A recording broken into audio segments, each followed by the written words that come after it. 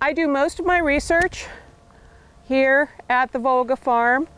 All of the work I'm going to tell you about is supported by both the South Dakota Soybean Research and Promotion Council and the North Central Soybean Research Program, two checkoff organizations. And they really make the soybean entomology research and extension in this state possible. So most of my research plots are actually south of that tree line over there. That's where the bulk of research I do is. The reason why I'm talking here is because everybody always wants to know, what is this thing? Any guesses? Some of you I talked to, so some of you know, no spoilers.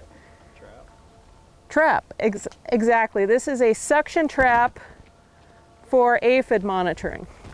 And this helps us monitor, in particular, winged aphid migrations. This is part of a trapping network that has about 30 traps in it throughout the Midwest. And the way it works is just basically a big old sewer pipe, and it's got a fan motor at the bottom and it's open at the top, and the fan motor pulls in insects from up in the air column. So these are not insects that are just involved in short range from plant to plant flight, but things that are actually on the move going to other places. A lot of aphid species have a stage where they have a wing stage where they migrate and spread around. So the fan motor sucks the air down from the top along with the aphids. There's a collecting jar at the base with preservative in it.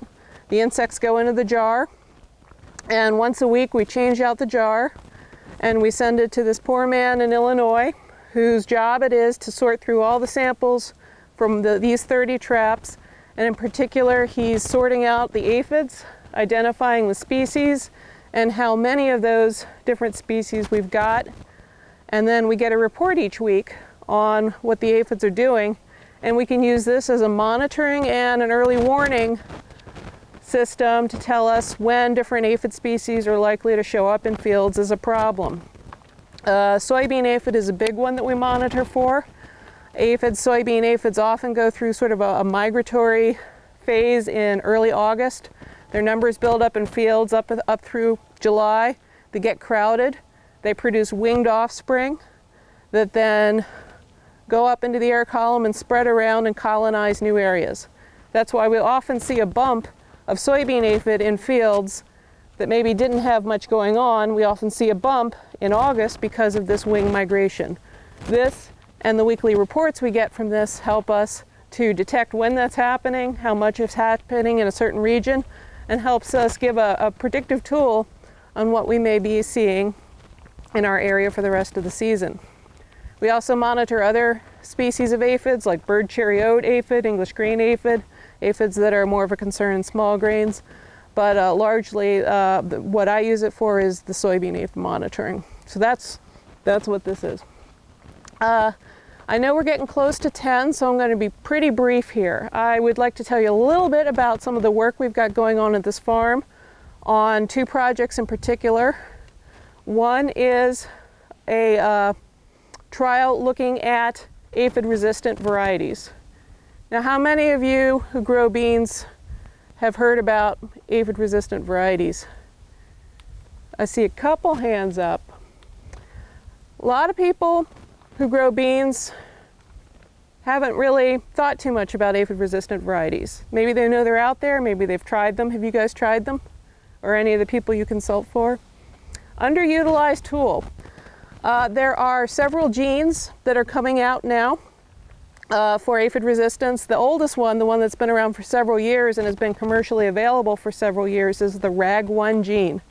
RAG stands for resistance to aphis glycines. That's the scientific name for soybean aphid. We've also got a RAG2 gene, and then the newest thing coming out now, RAG1 and 2 genes pyramided together. We've been working with these for several years at SDSU in different contexts. This is some data from our plots on the south side of these trees up through the end of July.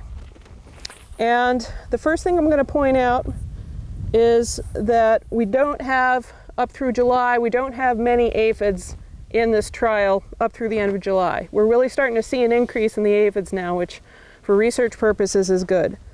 Nonetheless, what I want to focus on most is the relationship between these lines that are the different resistant varieties, because this relationship holds true whether we've got 30 aphids, 300 aphids, or 3,000 aphids. We see the same type of relationship. The red is the check. This is just a susceptible soybean.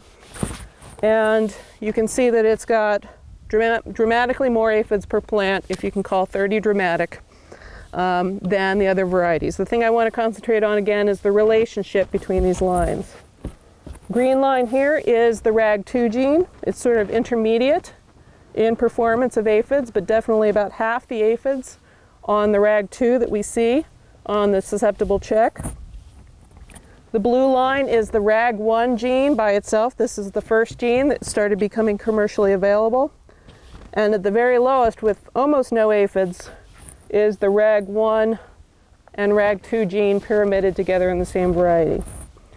We've had trials in aphid years where generally average we see a 10-fold difference in aphid numbers on the resistant versus the susceptible beans. This is really exciting to me as a soybean entomologist because we're always looking for different management tools that producers can integrate into their production. And I think aphid-resistant varieties really have a lot of potential to be one of the tools that people use for aphid management. Any questions about this? Yes, sir? I didn't see a lot of aphids on these. Does these plants have the resistant gene in them? These are just fill plots for foundation seed, and I have to check with Jack, but I think he might have sprayed these a couple weeks ago. Okay. Need to check with him. Yes, sir? Out on your iGrow site, you got an article about the economic threshold of aphids, and that article I think was like 2007, and the number of 250 was quoted. Is that still a valid number, or do you need to be... Excellent question. The question is what to do with the economic threshold for soybean aphids, particularly now that soybean values are so much higher than they were back then. Excellent question. The first point is to make a distinction between the economic threshold and the economic injury level. So the economic injury level is actually a higher value than the economic threshold. The economic threshold, I actually don't care for that term. I prefer action threshold or decision threshold. That's the point at which you make a decision at a lower level of insect, in this case aphids. You make a decision to line up treatment and control the problem before the population gets to the higher economic injury level, which is the point where the amount of yield you're losing pretty much equals the control cost, the break-even point. So it's true that the economic injury level is lower these days because the crop value of soybean is so much higher. So a bushel lost represents more money. So the question is, if the economic injury level is lower, how much lower should we make the economic threshold or the decision point? Because we're trying to keep it from reaching that value of the injury level. The thing that is most critical to understand about soybean aphid and soybeans when the values are so high is not even where's the economic injury level, but where is the damage boundary? That's something different altogether. It's related. The damage boundary is the number of insects that it takes before we can even detect any yield loss. Regardless of what the value of that yield loss is in dollars, where can we first even start to see those insects are having any kind of effect on the crop? That's the damage boundary. In the case of soybean aphids, the damage boundary is actually not too much different than the economic injury level when the crop value is very high. So let me put this in plainer terms. We can't even begin to detect yield loss in soybean until we have, on average, between 500 to 600 aphids per plant. 500 is a pretty safe value. Now that depends on some other things like the crop stress and whatnot, but a good average value is we can't even detect yield loss until we get to about 500 aphids per plant. And so it's just logically impossible to have an economic injury level that's below the damage boundary. Because how can you have economic injury or economic loss when you don't have yield loss?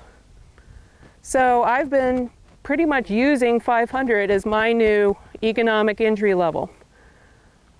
So the question is, how early do we have to stop an aphid population before it gets to that damage boundary? 250, you're not losing yield at that point, you're not at the damage boundary. Given the average aphid population growth rates, if you make a decision at 250 aphids per plant to treat, you've got 4 to 5 days to wait before treating, before you can expect to reach that damage boundary. Used to be when we had the 250 aphid threshold and the 675 economic injury level, we said you had 7 days. Now, if you think you can treat in 4 to 5 days, you can still stop that population before the damage boundary. Yes, sir? How many bushels are we talking about when they're at 500 or 600, and how long a time? So we can, with enough replicated plots in scientific setups, we can detect when we get to, most years, we can detect when we get to about 600 aphids per plant, we can start to detect a bushel loss. You have 3 minutes. Okay, I'm getting close to the end there, but this is a really important topic, so I'm glad you asked.